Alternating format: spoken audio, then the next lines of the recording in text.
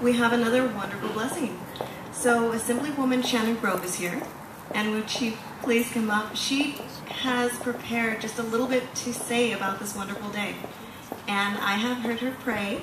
I went to an event a little while ago and was blessed to partake in a prayer and share in spirituality with this lovely lady. So it's truly my honor to be here, and I'm very privileged to be able to stand before you. I'm not Catholic. I worship at an Assemblies of God church. But when I came here and I saw the sign and it says, "I trust you, Jesus. I trust Jesus." When you said the prayer about that God is our everlasting Father and that He is the maker of heaven and earth, I believe that as well. When you said the prayer and continued, when you said that Jesus Christ is the only Son of God, beloved and begotten, and He died for our sins and then rose again, we believe that as well.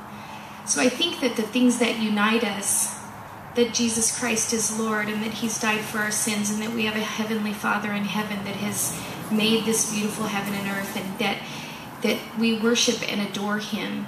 Those things are the things that unite us when we come together, regardless of religion and what separates us. I want to share just a minute because of the patriotism and the prayer that you guys are about ready to offer for our entire nation and everybody with it. I think about what God has done in my life over the last 2 weeks.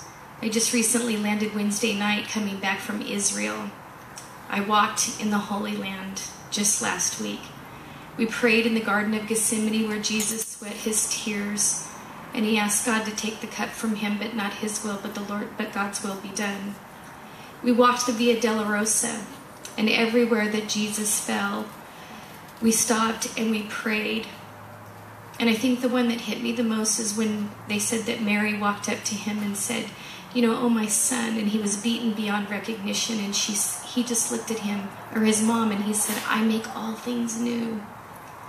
So then I look at this property where we were invited to come and speak today, and I think, wow, God is making all things new in East Bakersfield, including this church. And a hope for people to gather and to hear God's word and to hear what He has to say to the community. I think about where I spent Friday night down at San Bernardino at the Crisis Pregnancy Center, where they had an annual event where they celebrated that 63 babies were stopped from being aborted. 63 babies.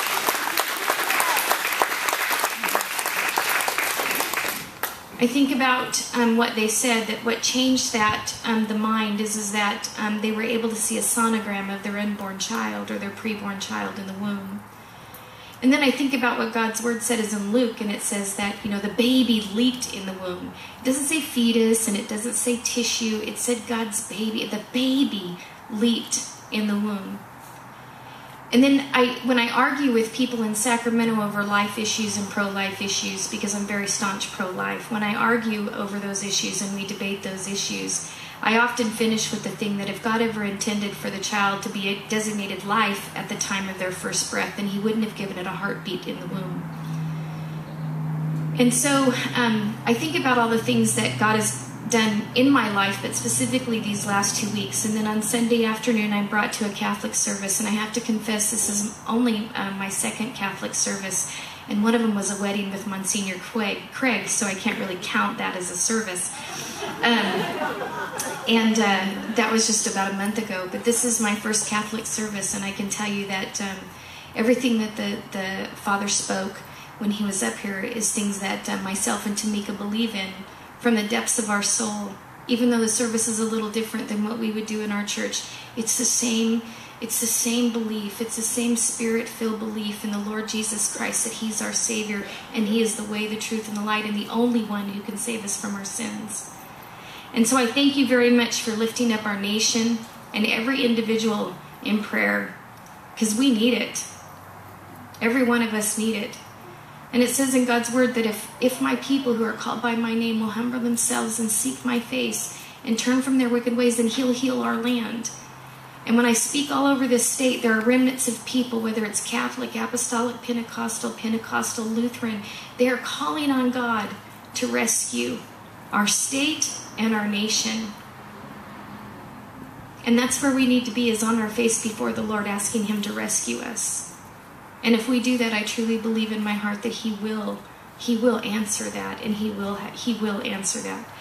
I pulled a prayer, and I'll end with this, and I have a certificate presentation. I pulled it out because it is political, and it was an actual prayer that was spoken or prayed before the Kansas House of Representatives by a very brave individual. So this is what it says. It says, Heavenly Father, we come before you today and we ask for your forgiveness and seek your direction and guidance. We know your word says, I didn't bring my glasses, so I apologize. It says, you know your word says, woe to those who call evil good, but that's exactly what we have done. We've lost our spiritual equilibrium and inverted our values. And we confess to you, Father, that we have ridiculed the absolute truth of your word and called it moral pluralism. We have worshipped other gods and called it multiculturalism. We have endorsed perversion and called it alternative lifestyle. We have exploited the poor and called it lottery. We have neglected the needy and called it self-preservation. We have rewarded laziness and called it welfare. We've killed our unborn and we've called it choice. We have shot abortionists and call it justifiable. We've neglected to discipline our children and called it building self-esteem. We've abused the power and we've called it political savviness. And we have coveted our neighbor's possessions and called it ambition. We've polluted the air with profanity and pornography and called it freedom of expression. And we have ridiculed the time-honored values of our forefathers and called it entitlement. Search us, O God, and know that our hearts today, as we try to see if we have some unwicked way in us, cleanse us, Father God, from that unwicked way and every sin and set us free. I ask this in the name of your Son, the living Savior, Jesus Christ. Amen. Amen. We have a constitution that this country was founded on. And I love this sacred document of our Constitution because it gives us our freedoms and our rights. We have unalienable rights given to us by God. No dictator, no president, no elected official can ever take them from you because they were given to you by God, given to me by God. And I think about the Word of God, where freedom comes from and where it originated. And when I said in Israel last week at the Sermon on the Mount where Jesus taught about the Beatitudes, it really hit me like a ton of bricks that freedom, I've been a believer for a long time, but freedom, true freedom, comes from Christ and salvation in him. You can be in the United States and live in a free country and still be in bondage. So true freedom comes from Christ. And I thank you for letting me be a part of your day today. I just can't wait to come back when the church is built and this beautiful property is serving the needs of the East Bakersfield community. So God bless you and thank you for letting me be here, and I have a presentation as well.